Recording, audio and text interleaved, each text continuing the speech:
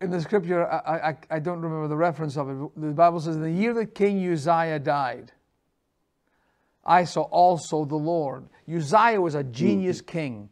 He made implements of war. I mean, he was just a great king. And tragically, who the prophet was depending on died. Yeah. So he went to the temple. This is in Isaiah 6. He went to the temple, and he gets into the temple, and he's expecting God to be downcast and God to be, you know, in the down in the dumps. And he walks in. He says, "In the year that the king Uzziah died, I saw also the Lord sitting upon a throne, high and lifted up, and his train filled the temple. And there stood the seraphims, each one had 6 wings.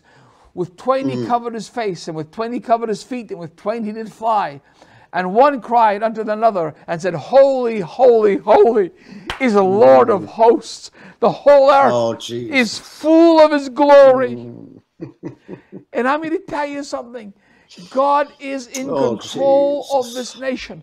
God is in control of the universe. God has everything under control. And sure, we get discouraged.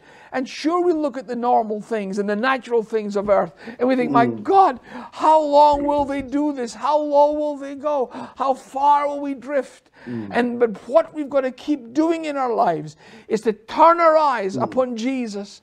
Look full in his wonderful face.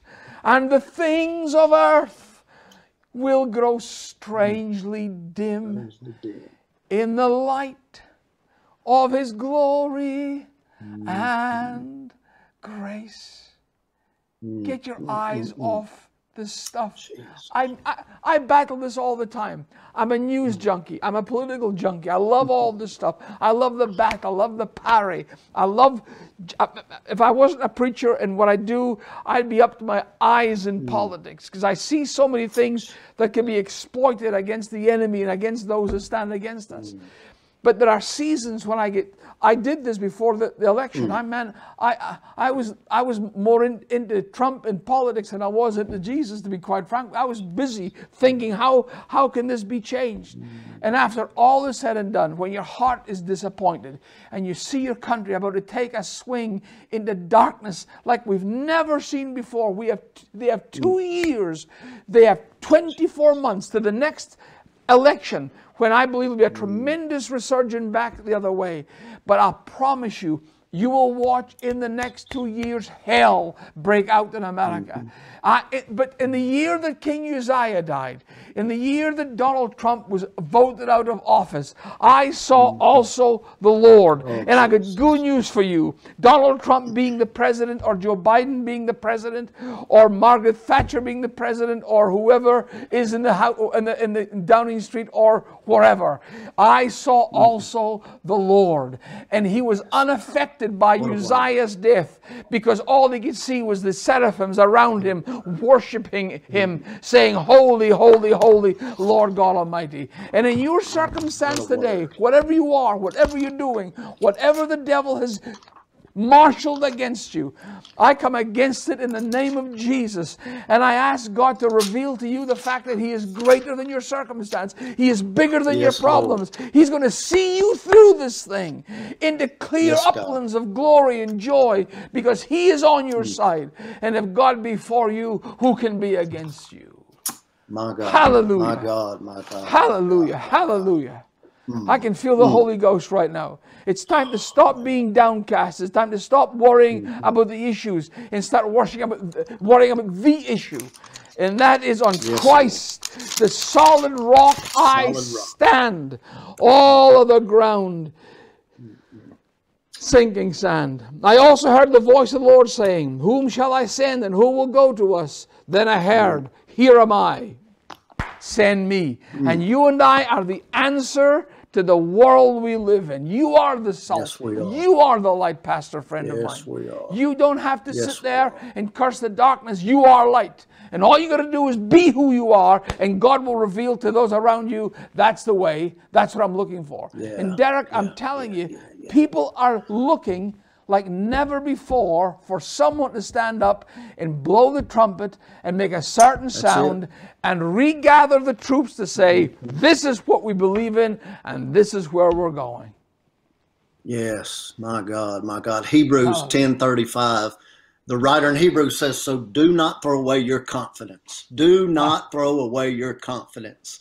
Don't. If you were confident when Trump was in office, do not throw away your confidence. That's fabulous. What does he say? He says, it will be richly rewarded. You need to persevere so that when you have done the will of God, that's all we've got to do is keep doing the will of God.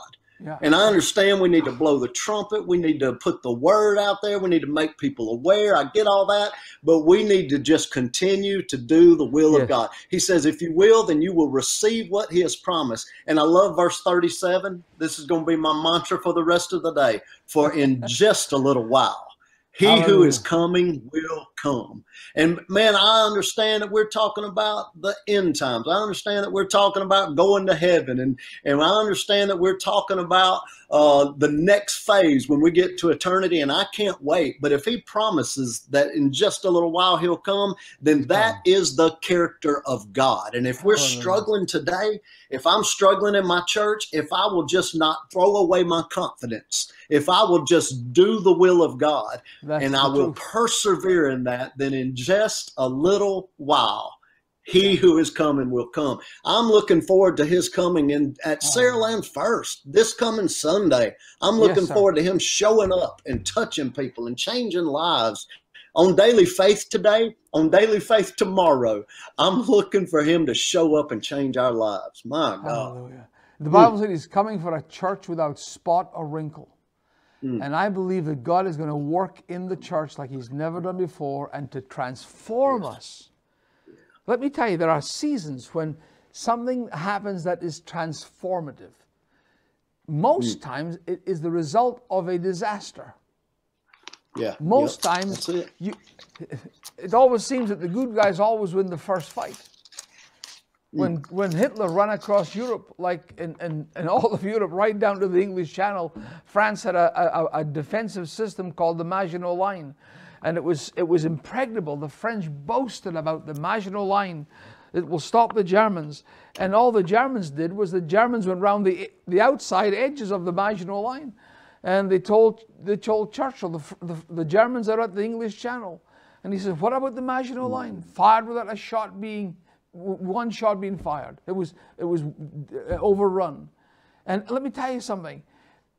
It looked like hopeless days. My mom and my dad lived through those days when the whole nation of England and Scotland and Wales and Ireland sat there under the shadow of this monolith, this huge machine that had run across all of Europe, had redrawn the lines of history just in days. They were doing in days what took in the First World War months and years for a few hundred yards of territory, ground, fields, Flanders fields. And these guys showed up in their blitzkrieg and ran to the coast of France. And the whole world thought it was over. But it's never over because God always anoints someone to stand up. Not perfect by a million miles. God doesn't use perfect people. The only perfect person sitting on the right hand of God the Father. God uses available people. And a little baldy-headed guy, 65 years of age, same age as I am now, stood up and said, "We will never surrender. We will fight in the beaches. We will fight in the fields. We will fight on the landing grounds. You will fight in the villages. We'll never quit." And your president, Roosevelt, said to Churchill, get out of England and come to Nova Scotia, come to Canada and take the Royal Navy with you and we'll fight the Germans from there. And Churchill says, "Nah, I'm staying right here." And when they reinvaded Europe on D-Day, your president, he was then the commander of the forces in Europe, Eisenhower, he had to order Winston Churchill, ground him like a child and say, "You are not going on those beaches. You are." He said, "Well, let me be in a ship in the Channel." And they said, "Every German gun will be pointing at you." Let me tell you something. We need someone in your life, in my life, to stand up and say, "We've gone enough. we've gone too far. It's time to turn this thing around. It's time to stop who we are, to go back to what we should be. And if we can do that, let me tell you, your church pastor, your people will respond. If we are weak-mouthed and we speak all these generalities, they're sitting in a world where oppression is coming at them. And they need someone to stand up and say, that's black, that's white, that's what we believe, this is where we're going, and they will rally around you. Yes, the more you sit and think, well, it was been nice and we shouldn't do this and we can't do that, well, they'll just say, you're right, we'll just sit here until we die. And I'm not planning on sitting here until I die. No, sir. Sir. Hallelujah.